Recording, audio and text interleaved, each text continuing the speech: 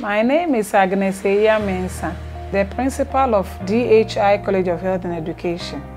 Great stories often start from small and humble beginnings. Dutiful Hands Improved College of Health and Education has become a health lighthouse to thousands of students who have successfully emerged from within its bottles.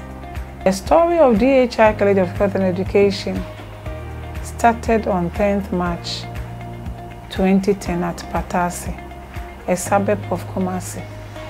The college has grown to become a model center of excellence amongst health colleges in the Kumasi metropolis.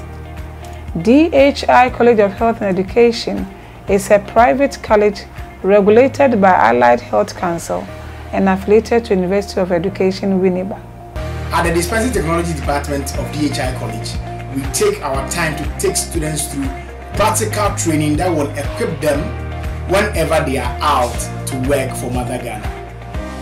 At DHI College of Health, the lecturers and all the equipment are ready that will take students through for their practical training.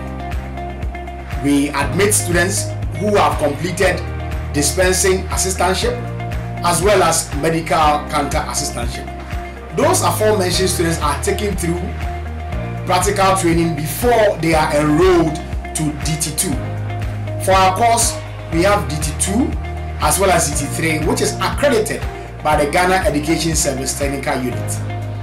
Every member who passes through this is eligible to complete his or her education at any of the technical universities that is offering HND dispensing technology.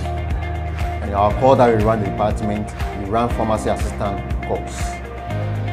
And this course, the program said that is 1 year. The school program itself said a way that the student will get opportunity after school. The opportunity said that if you're able to finish the 1 year, you're supposed to handle medicine and dispense, whereby you are able to limit errors.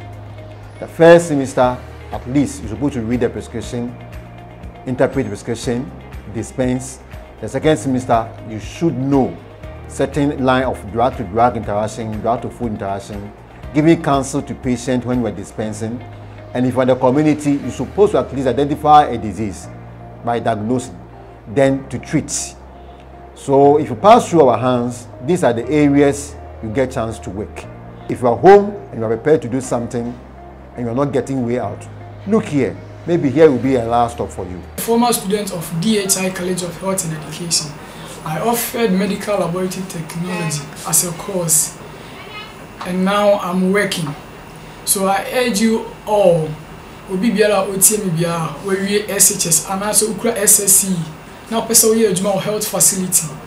DHI College of Health and Education is the best. I'm a sonography student.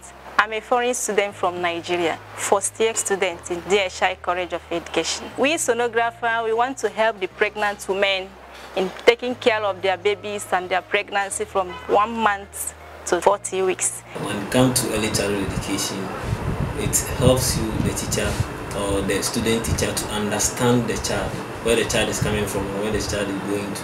So I want you to attend DHI College of Health Education, because their certificate that they give comes from University of Education, Winneba. When you come to DHI, we have post-diploma in early childhood studies, and we have diploma in early childhood studies. Admission requirement, you need for the diploma, then 6.6 for the post-dip. Then we also, this year we are going to run the degree.